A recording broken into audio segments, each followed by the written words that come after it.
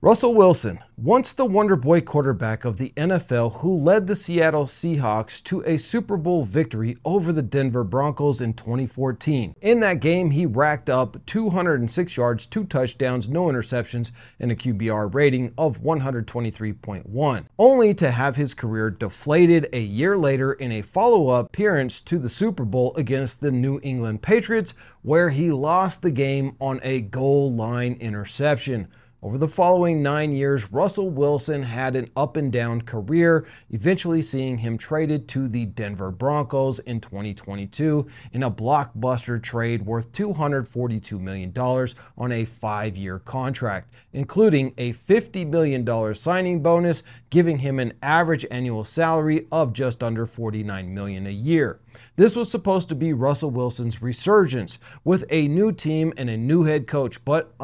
fortunately for the Raiders fans, anyway, this did not pan out the way that the Broncos had hoped, leading to head coach Nathaniel Hackett being fired only 1 year after bringing Russell Wilson in. Now, the Broncos would then hire highly sought-after Sean Payton, former Super Bowl champion coach himself of the New Orleans Saints, but this too would turn out to be a bad pairing, leading to sideline fights and arguments between Broncos players and Russell Wilson, and even Russell Wilson and head coach Sean Payton. Now, Coach Sean Payton is known for being very demanding of his quarterbacks, and this did not sit well with Russell Wilson. The two of them simply did not get along, and Sean Payton felt like he wanted to reset the Broncos in his own image and decided to pull rank and cut Russell Wilson from the team. It would seem as though Russell Wilson's career may have been over at this point, even though the Broncos would be on the hook of paying him an additional $80 million over 2 years,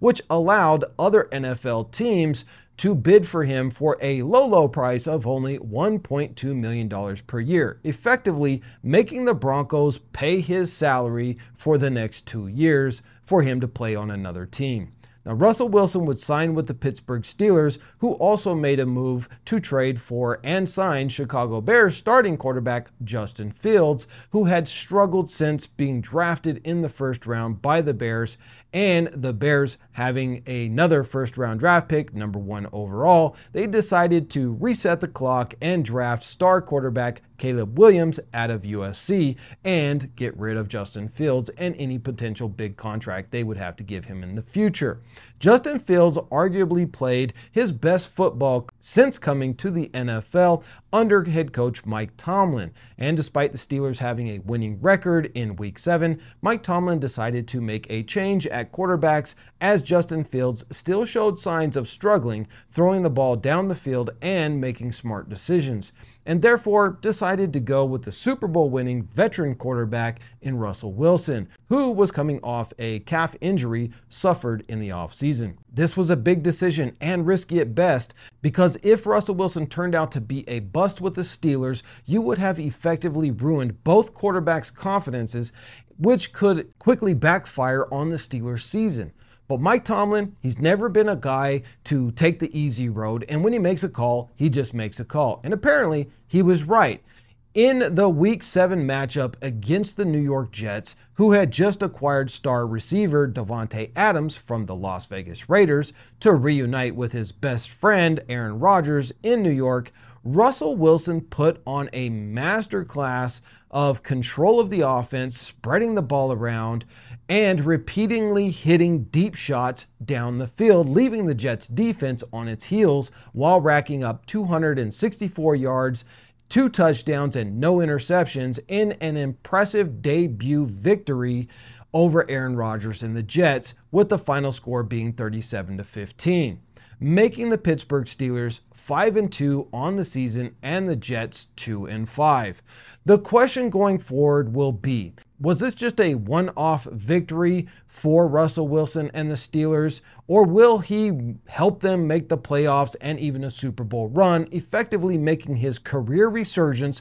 one of the greatest stories in NFL history? There's still a lot of football left to play, so the jury is out on the verdict of that one, but it'll certainly be interesting to watch. Now, on the flip side, there's a 32-year-old Davante Adams who just got acquired by the Jets. He was under contract with the Las Vegas Raiders for another 2.5 seasons. He may have just put the nail in his coffin for his storied career in the NFL as one of the elite receivers over the past decade.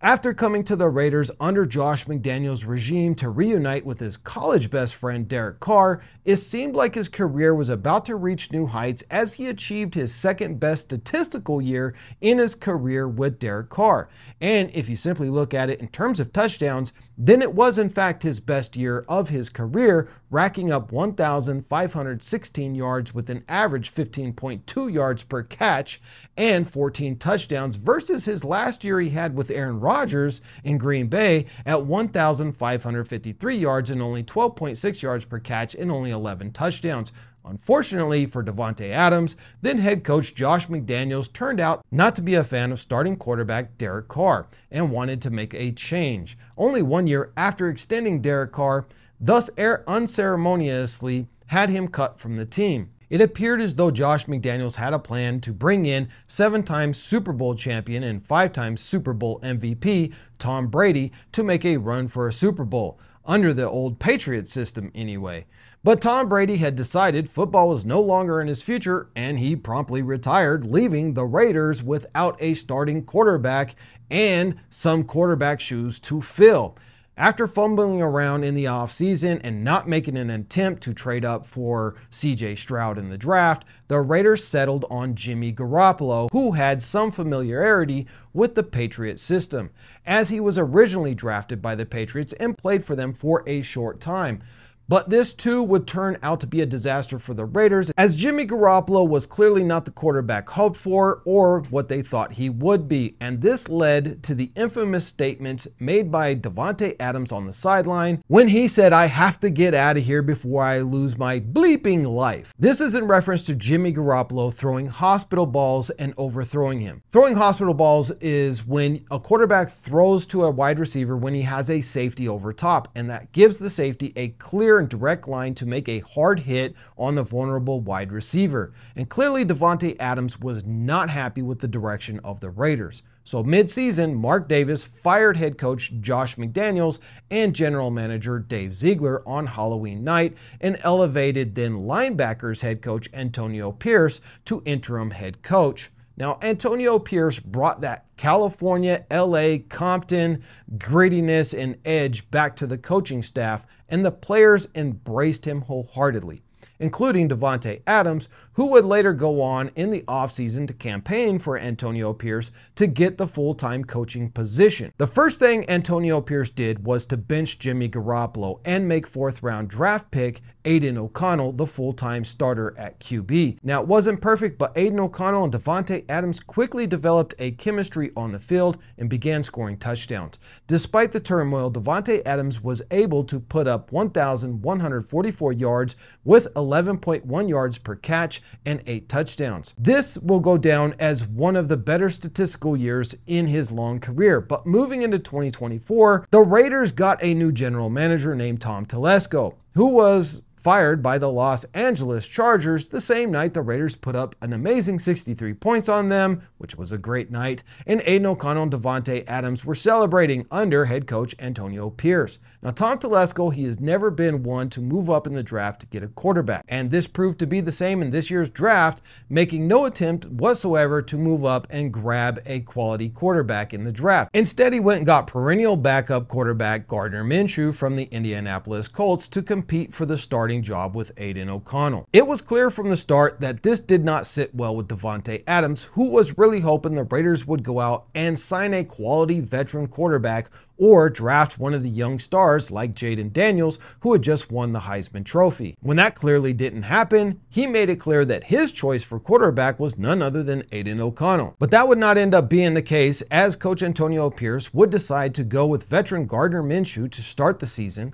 and it was a rough start to say the least. At the recording of this video, Gardner Minshew has 4 touchdowns to 8 turnovers, which is not a stat any starting quarterback wants to have, and certainly a stat any head coach hoping to keep his job cannot live with for long. This led to Davante Adams to inquire about a trade to the New York Jets so that he could reunite with his favorite quarterback and longtime best friend, Aaron Rodgers. The Raiders quickly obliged, and as soon as the Jets agreed to take on all of Davante Adams' remaining contract, valuing over $100 million,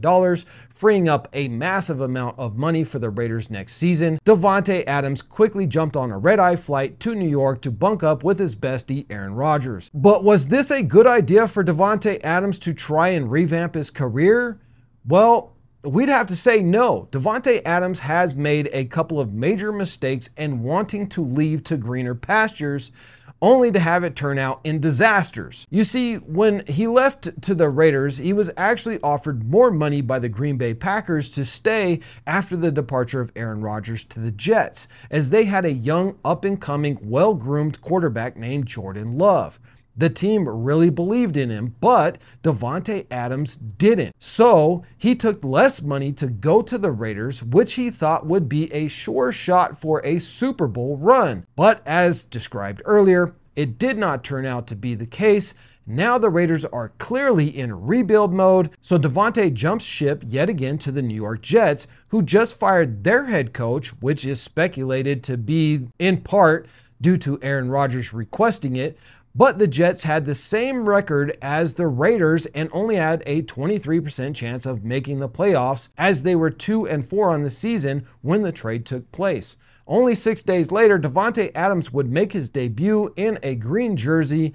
finally catching passes from his dream quarterback Aaron Rodgers once again, as well as dropping some in a humiliating loss to Russell Wilson and the Pittsburgh Steelers, leading to a look of frustration, disappointment, and disgust on Davante Adams' face sitting on the sideline, a scene that was familiar in Las Vegas time and time again. It appears Davante Adams is a poor judge of quality teams and quarterbacks and should have stayed with the Green Bay Packers, who are on track to make the playoffs, while the New York Jets and the Raiders will clearly be in rebuild mode in 2025, with top 10 picks in the first round, leaving more uncertainty for Davante Adams and most likely moving to a fourth and possibly even a fifth team before his career is finally over in the next 2 to 3 years, as the Jets will most certainly not want to pay the 33-year-old receiver $44+ million next year and the same in 2026, especially when they most likely will have a rookie quarterback